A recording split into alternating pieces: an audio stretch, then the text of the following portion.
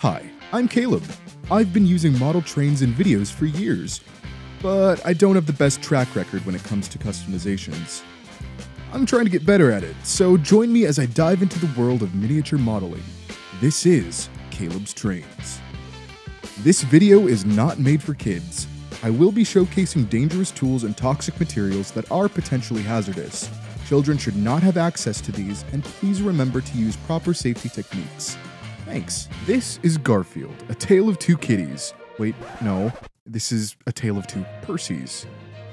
You're probably wondering why there are two. Well... In the winter of 2022, I had a mission.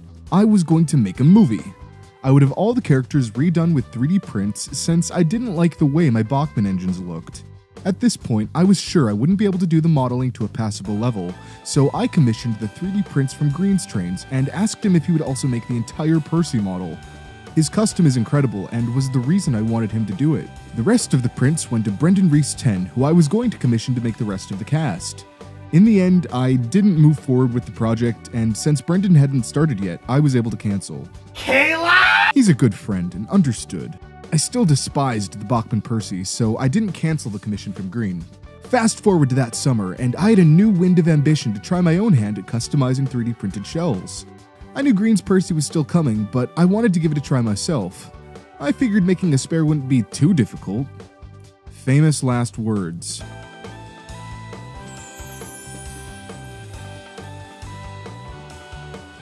The shell was provided by the LBSC Thomas and printed by the train modeler while I visited him in the UK.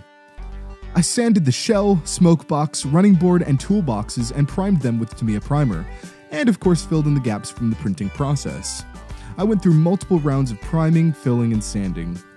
It does get old. The British Percy then flew back home with me to the good old US of A, and I got his running board painted red.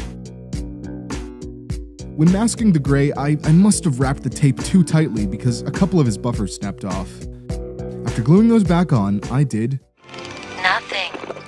The shell has spoken! I had the shade of green I intended to use, which is actually the same shade used during Series 5. It's a Volkswagen color named Willow Green, which I had to order custom mixed. This was like the most expensive can of paint I've ever purchased, and I wasn't about to let any go to waste. I wanted to spray Percy and Henry at the same time, but Henry was not a part of the initial print batch at the train modelers, so I was waiting for another supply drop with Henry included. All Percy could do was wait. Meanwhile, his American-born doppelganger was coming along. I had sent my old Bachmann Percy to Green's trains. He'd done the priming, sanding, and filling on his print of the shell, which was already green. When I had first ordered the commission in the winter, I wasn't very particular about shades and colors. I liked the way the engines looked in Thomas and the Magic Railroad, so I told Green that something relatively close to that would be fine. He used Rust-Oleum Meadow Green, which was a nice color. Then the Blue Blitz happened, and I realized how much of a difference the paint choice makes. Meadow Green was nice, but I thought Willow Green was nicer. This is brilliant, but I like this. I felt really bad about scaling back the commission, but I knew I was going to have to repaint Percy's color to the Volkswagen shade. Luckily, Green hadn't done any lining yet and was very gracious about the unexpected change of direction. I've never been good with the technical stuff, and chassis work has always been daunting to me. I was happy that Green was going to be taking the lead on this one. I knew it would be a lot of work, Well, good luck with that. but I didn't quite realize just how much work it would be. Green wasn't going to use the piston rods, crossheads, or cylinders from the Bachmann Percy. Marklin rods were ordered, new pistons were printed, and the motor housing was cut down. Then he had to solve the crosshead problem. The crosshead is this piece right here, sitting on the slide bars. Green was engineering a complete replacement from the ground up. He went through many iterations, each time a matter of trial and error. In the end, he finally landed on a design that worked. The motor housing was refitted, and he changed the contacts to be mounted on the side by screws. A test run confirmed that the crosshead problem was solved. At last Henry came. Which meant I could bust out the Willow Green. Once that dried, I masked everything except for Percy's dome so that I could spray the gold. This could have been hand-painted, but I like the smooth finish that the spray paint leaves. Next was lining. As you may have seen in the Thomas video, I decided to mask my lining. I thought Percy should have been pretty straightforward, no corners or angles like Thomas, just some simple stripes. The results weren't the best, and I'm not sure how it happened, but somehow Percy got a scratch. There was also a leak, and the paint was patchy in places. Then I had a big brain moment. What if I just cover the red and repaint the green so I don't have to start over again? That might have been a nice idea had I cut the tape and masked just the red. I didn't do that.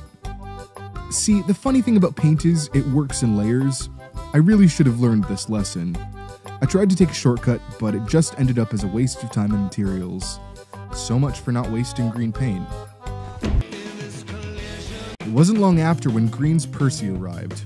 He ran so smoothly, and it was great to see his fantastic handiwork in person. I sanded down my Percy and got them both applied with a new coat. I then got them ready to spray the gold of their domes. The show from Green came out fine, but mine must have been feeling especially cantankerous. Good word. I guess I was just too eager to get the gold painted after the green coat, because when I took off the masking tape, some of the paint peeled with it. Oh, son of a gun. You thought I was gonna say, son of a. I fixed that, and then redid the pinstriping. Much better this time. Then, British Percy's paint peeled again, and I decided I'd get back to that later when addressing some of Henry's paint issues. This Percy officially became the spare. I used sewing pins that I also used to pin down my track for lamp irons. The whistle was 3D printed, and then I cut off the bottom of a nail for the safety valve. Got all the extra bits and bobs fitted on the backside too. I painted his underside black and, like Thomas, added plastic behind his front windows. When applying his numbers, I decided to just stick to the vinyl. If I had one more paint peeling issue, I was going to give up modeling and retire to someplace remote where no sane person would ever live. Like Canada. I did some light weathering on him, but nothing crazy, as I'm gonna need him to be clean for future purposes. You sussy baka.